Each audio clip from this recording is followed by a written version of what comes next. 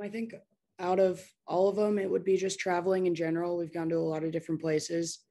Um, we've obviously been to Indianapolis. Probably my favorite was when we went to Disney World a couple years ago, and then just pretty much all the bus rides with the teams or with the team, and then going everywhere. So yeah. I'd have to say the greatest off the field memory for me would probably be Florida because my family's from Florida, so I got to see them, and they actually got to see me play lacrosse for once, so that was really nice. But for sure, it was seeing all my teammates and friends see the beach for the first time and getting to go to Disney World, and we just had a great time together. So I think like any traveling or road trip is a pretty great memory, but Florida has probably stuck out the most. It might be everyone's favorite memory. So we got to go to the beach and kind of hang out as a team a lot more than we would just going down the road to Adams or something. So just a little more special there. I think every long road trip is a good memory for me, and blasting music on the bus. I think one of my greatest off the field memories would be every time that we got to travel as a team, especially going to Durango. That was always my favorite trip to go play Fort Lewis because Durango's just such a pretty area. And then probably my sophomore year, we got to go to Florida. We went to Disney World, we went to the beach, and that was a lot of fun.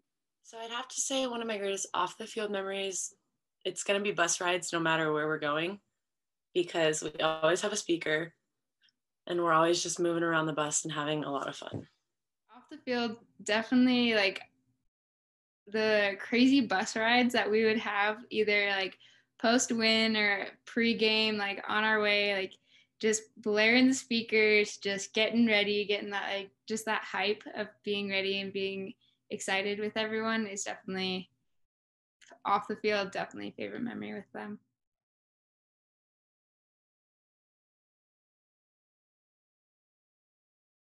I feel like my favorite memory is like still gonna come up in this season because with our last few games, but I think I'm just gonna miss playing with this group of girls. It's never gonna be like this again.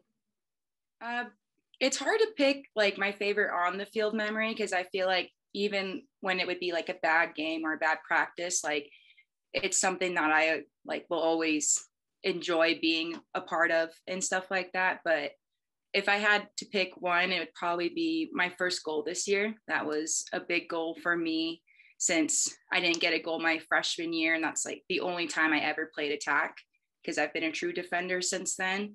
That was a big goal for me, and it was really nice to achieve that goal.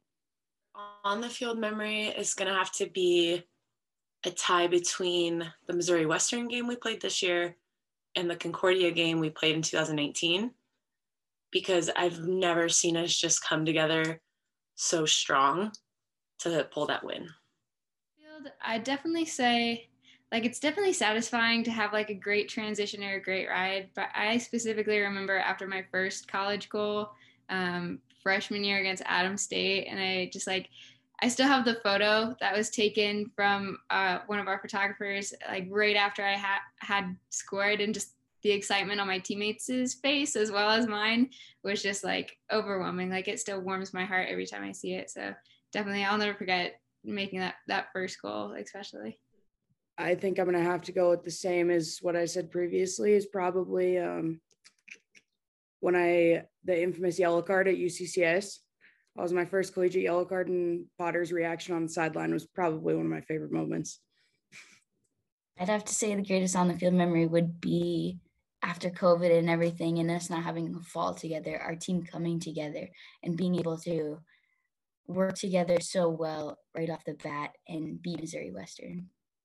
I personally, I love like the really close games, like usually when we play UCCS or when we played Concordia, and it's kind of like a back and forth struggle, I think, because it just really shows how well we can come together as a team. And so I think that's definitely my favorite.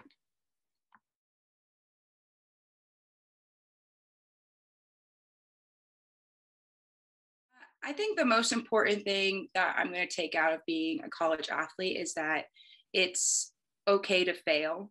I know it was really hard my freshman and even sophomore year that if I made a mistake at practice or a game, I was really hard on myself.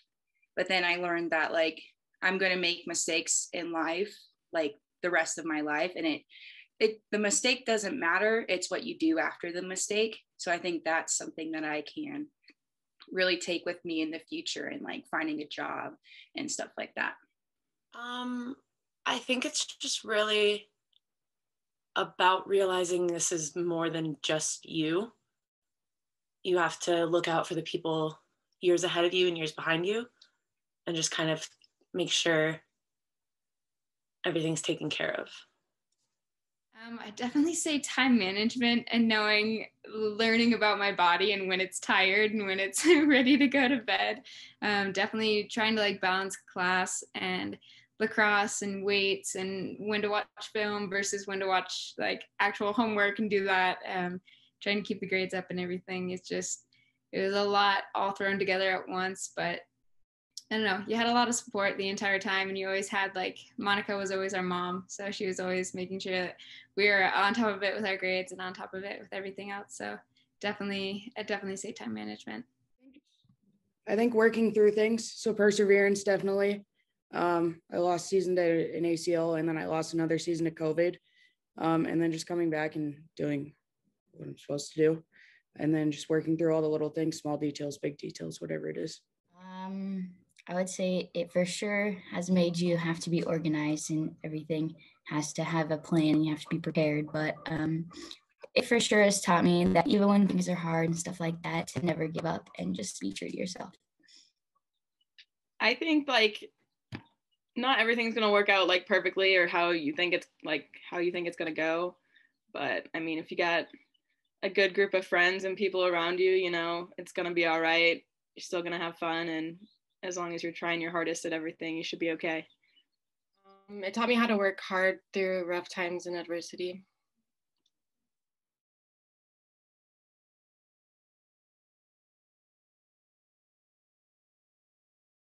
So I will be applying, not sure where yet, but I want to get my master's in clinical mental health counseling, and I want to work as a therapist for younger kids.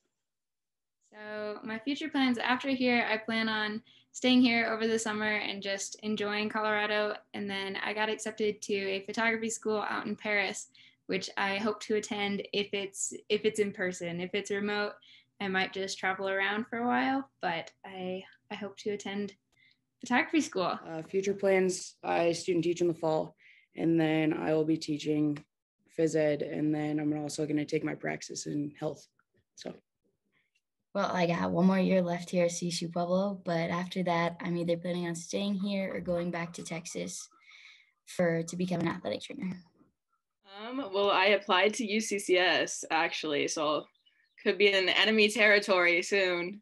But I applied to graduate school there. I'm not totally sure on like what exactly I'd want to do for that. I'm applying to the public administration and sociology program, so hopefully something within that sphere if I get in and it goes well. So I'm about to graduate with my biology degree, and I plan on getting hospital experience as a phlebotomist and lab tech before I apply to med school.